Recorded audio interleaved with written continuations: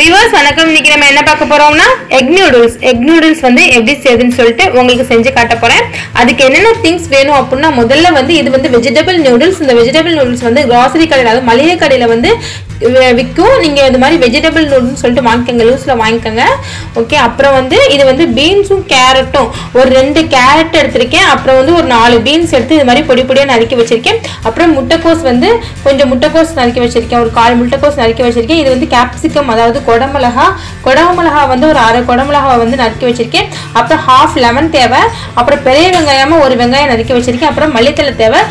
Egg noodles அப்படிங்கிறதுனால 2 முட்டை எடுத்து வச்சிருக்கேன். இது வந்து பெப்பர் தூள், அதாவது மிளகுத்தூள். அப்புறம் வந்து சோயா சாஸ் வேணும், சில்லி சாஸ் வேணும், அப்புறம் டொமேட்டோ கெச்சப் வேணும். ஓகேங்களா? இப்போ முதல்ல என்ன பண்ணணும் அப்படின்னா, ஒரு தண்ணியை வந்து நல்லா கொதிக்க வச்சுக்கோங்க ஒரு பாத்திரத்துல. ஏன்னா இந்த வெஜிடபிள் நூடுல்ஸை வந்து வேக வைக்கணும். இங்க பாருங்க, நல்லா கொதிச்சு தண்ணியில வந்து இந்த நூடுல்ஸை வந்து போட்டுருங்க. பாருங்க, நான் போட்டிருக்கேன். இது வந்து ரொம்ப நேரம் வேக வைக்க கூடாது. 4 to 5 நிமிஷம் தான் கொதிக்கிற தண்ணி அப்படின்னா 4 to 5 நிமிஷத்துல தான். அதுக்கப்புறம் நீங்க ஆஃப் பண்ணி ஃபில்டர் பண்ணிக்க வேண்டியதான். ஃபில்டர் பண்ணி இந்த நூடுல்ஸ் தனியாக எடுத்துக்க வேண்டியதான். ஓகே, ஒரு 4 to 5 நிமிஷம் கழிச்சு பார்க்கலாம். வந்து நூடுல்ஸ் வேகுது. இப்போ நம்ம வந்து மறு சைடு வந்து ஒரு வானொலி வச்சுக்கோங்க. வானொலியில வந்து ஆயில் சேர்த்துக்கோங்க. கொஞ்சம் ஆயில் கூடவே சேர்த்துக்கோங்க, அப்பதான் ருசி கொடுக்கும். ஆயில் ஹீட் ஆயிடுச்சு. இப்போ ஹீட் ஆனதோட என்ன பண்ணுவோம்னா, வெங்காயத்தை சேர்த்துடலாம். வெங்காயத்தை போட்டுருங்க. போட்டு இது மாதிரி வதக்கிடுங்க. இப்போ அதுக்கு அடுத்து நம்ம வந்து முட்டையை சேர்த்துடலாம். நான் 2 முட்டை எடுத்து வச்சிருக்கேன். இது வந்து 2 பேர் சாப்பிடலாம். பெரியவங்க 2 பேர் சாப்பிட்ற அளவுக்கு நான் எடுத்துக்கிட்டு செய்ய போகிற நூடுல்ஸ் அளவு குவான்டிட்டி. இப்போ 2 முட்டையை வந்து சேர்த்து அந்த வெங்காயமும் முட்டையும் நல்லா மிக்ஸ் பண்ணுற மாதிரி இங்கே பாருங்கள், நல்லா கலந்து விட்டுருங்க. நல்லா வதக்கிடுங்க.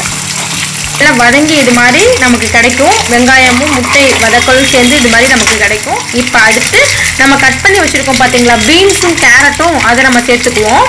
சேர்த்து இதோட நல்லா வதங்கணும். வதக்கி விட்டுக்கோங்க.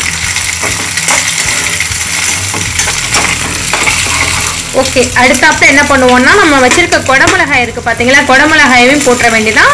முட்டைக்கோசையும் சேர்த்துற வேண்டியதான். சேர்த்து விட்டு இப்போ நல்லா ஒன்று சேர்த்து எல்லாத்தையும் நல்லா வதக்கிடுங்க.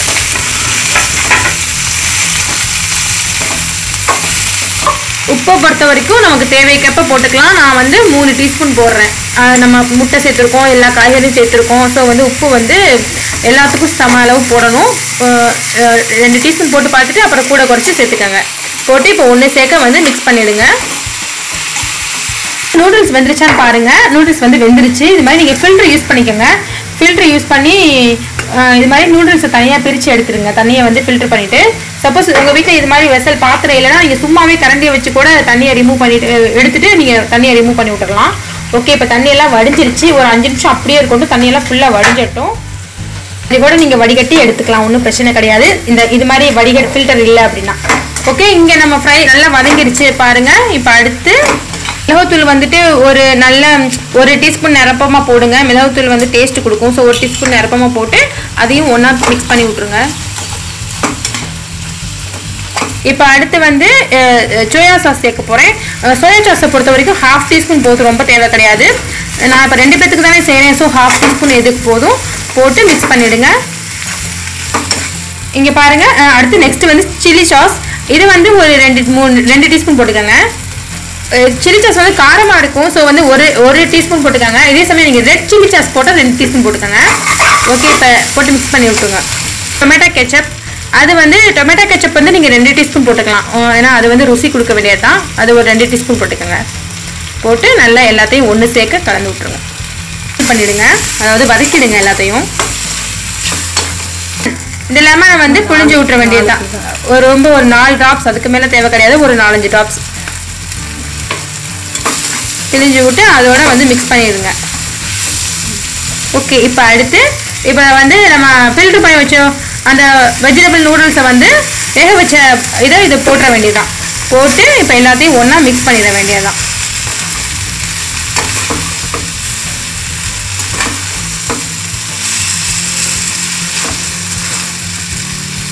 நூடுல்ஸு அப்புறம் வந்து நம்ம ஊற்றின சாஸ் எல்லாம் ஒன்று சேர்க்க நல்லா ஒன்று சேர்த்து வர எல்லாத்தையும் நல்லா வதக்கிக்கணும், நல்லா கிண்டிக்கணும்.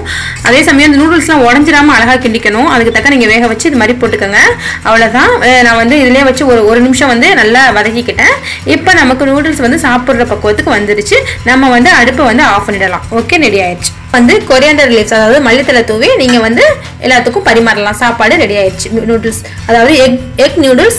இங்கே பாருங்கள், வெஜிடபிள் எக் நூடுல்ஸ் எல்லாத்துக்கும் ரொம்ப பிடிக்கும். குழந்தைங்களாம் விரும்பி சாப்பிடுவாங்க. இது வந்து ரெஸ்டாரண்ட் ஸ்டைலில் நான் வந்து சொல்லியிருக்கேன். செஞ்சு பாருங்கள். ஓகே, இந்த வீடியோ பிடிச்சிருந்துச்சுன்னா எங்கள் ஹோம் டிப் சேனலுக்கு சப்ஸ்கிரைப் பண்ணுங்கள். தேங்க்யூ.